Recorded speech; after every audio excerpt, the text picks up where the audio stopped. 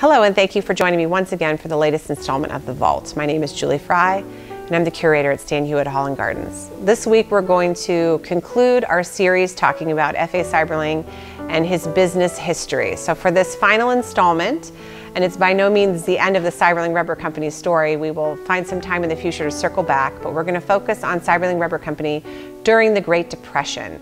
So in the 1930s, of course, like every other business in America, the Seiberlings experienced some financial hardship, and their business went through some financial hardships related to the Great Depression. But that didn't mean that F.A. necessarily got any less busy or was any less active in the company. And there were several really interesting projects that he was involved with at the same time. One of being at Washington, D.C., the presidential level, they formed something called the National Recovery Administration, which was the NRA back in the 1930s. For many of us, that means something different, but in 1930s, the NRA was responsible for kind of trying to normalize the economy, to create an even playing field between larger corporations and smaller business so that everyone could try to recover at the same time. So F.A. participated in 1933 in creating a rubber code, which is a way to try to stabilize rubber businesses and also make sure that those smaller manufacturers were getting a piece of the pie and the larger corporations weren't pushing those small businesses out. So this is a quote from the Akron Beacon Journal, December 20th, 1933.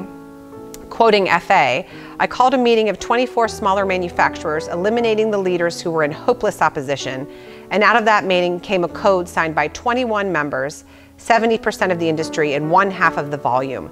Thereupon the government called a meeting of the entire industry in Washington yesterday, and when their program was adopted, and we now have a code. It of course satisfies no member of the industry in its entirety, but nevertheless is the best that could be produced out of the conflict of opinion and interest that has prevailed." So this was very important because Seiberling Rubber, being a smaller business during the Great Depression, they struggled with getting enough product sold and getting pushed out by those larger corporations. The other thing that happened almost at the same time was that the mail order catalog business really grew during the Great Depression. So you think, and the big one back then was Sears and Roebuck. So they were the Amazon of their day, if you want to make a comparison. And what happened with Sears and Roebuck was they had presence already.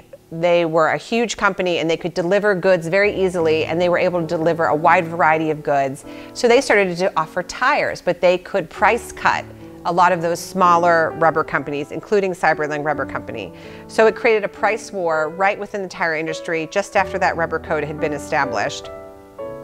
And F.A. was going to Washington, D.C. pretty regularly, trying to get a handle on those mail order businesses, trying to get some kind of oversight to make sure that they weren't putting rubber companies out of business, and was ultimately successful in trying to kind of create a little bit of control and a little bit of oversight, so that didn't happen at the time. So another big challenge, of course, during the Great Depression was lack of income coming into the business. And so at one point around 1930, actually, F.A. had to borrow about $4 million to infuse the Seiberling Rubber with cash. This allowed him to meet payroll, allowed the company to buy those raw materials that they needed in order to be able to produce tires.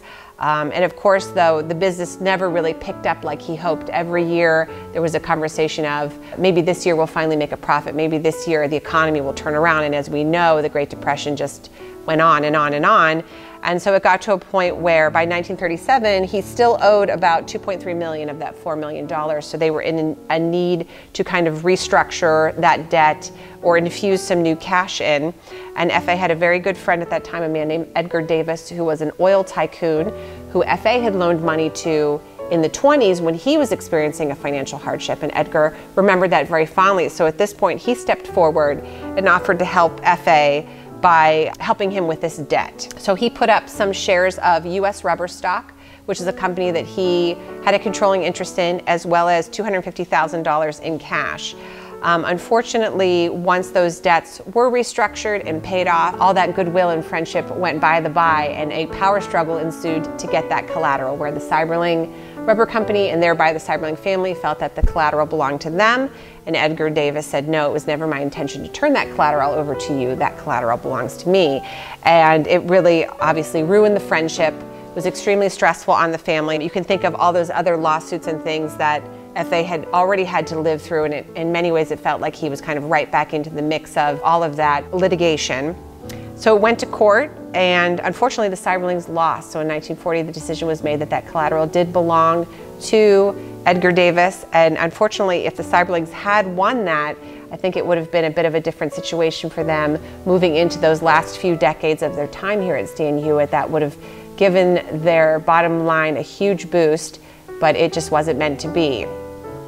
So we'll continue that Seiberling Rubber Company story, and at some point in the future touch on those last few decades of family ownership of the company and what happened after 1940. So stay tuned for that and other sessions of the Vault in the coming weeks. Thank you so much for joining me today.